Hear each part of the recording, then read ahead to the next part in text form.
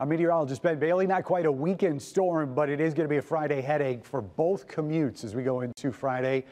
Precipitation gets started just before midnight in the south zone. There may be a couple snowflakes mixed in here, but generally this is going to be almost exclusively rain. Some breaks possibly again late morning tomorrow morning. We may at least see it slow down for a bit, and then that rain picks back up for the second half of the day. Some of the heaviest rain is actually going to be coming in the afternoon and evening, unfortunately, during that drive home on Friday. Everything finally wraps up pretty close to midnight, a little bit later for the north zone as that system exits. The only thing we're watching on Saturday and Sunday is the possibility for a few stray snow showers, pretty much no accumulation, and most of the weekend does look like it's going to be dry.